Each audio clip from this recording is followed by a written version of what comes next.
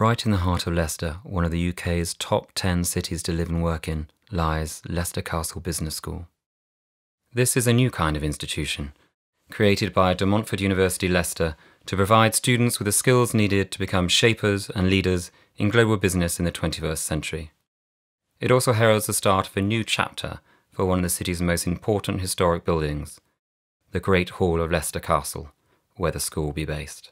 This landmark building has played host to kings, dukes, and literary legends since the 12th century. Now it will be the home of high-caliber students from around the world, offering a unique and inspirational learning environment. A sympathetic £4.2 million programme will see the Great Hall and its environs restored to its former glory, and this is our vision of what that transformation will achieve. The main entrance area will have lift access to all floors. To its right is the Old Civil Court, a flexible space that can be used for lectures, discussions, and guest speaker events. Looking at this magnificent room, it's easy to imagine the Great Hall in its glory days. Despite later changes to the structure, the hall is claimed to be the oldest surviving aisled and bay-divided timber hall in Britain.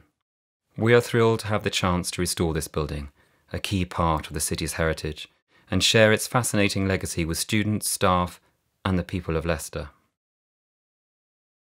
It's inside these very walls that our students will be prepared for careers with global businesses.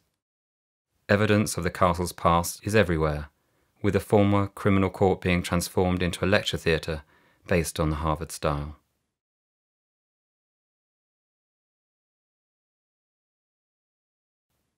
The student spaces you will see with their soft furnishings will be ideal for informal discussions and group work.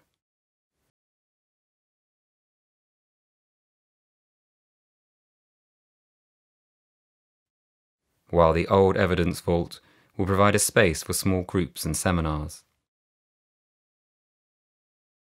As students embrace new ideas and cutting-edge technology in this special setting, they will feel part of something that's much bigger than they may feel in a traditional learning environment. Originally, this space would have been the residence of the Earls of Leicester, and over the past 9 centuries, the Great Hall has welcomed royal visitors including Edward I, Edward II, and Richard III, and hosted lavish entertainments. It has seen violence and revolts, and also dispensed justice as the city's civil and criminal courts. Under the leadership of Professor Dana Brown, Leicester Castle Business School will be brought back into use to offer a portfolio of courses with an emphasis on unique elements, utilising expertise from across Montfort University and tapping into our valuable industry links. The courses on offer will be as inspirational as the learning environment itself.